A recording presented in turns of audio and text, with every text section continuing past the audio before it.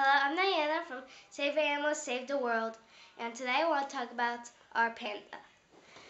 They live in mountainous areas in China. Giant pandas are solitary animals. That also means they live alone. The mother panda usually has 1 or 2 cubs. When a panda is born, it usually weighs a quarter pound. The baby panda is very weak, very small, very helpless, and they don't open their eyes until 6 to 8 weeks. And the panda's closest relative is a spectacled bear, which is also endangered.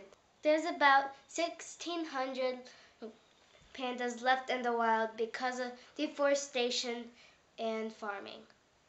We have to do something about it. It would be a tragedy if our pandas would be extinct forever, all because of mankind. Support organizations to help pandas. You can help a panda too. And this is Diana from Save Animals, Save the World, out.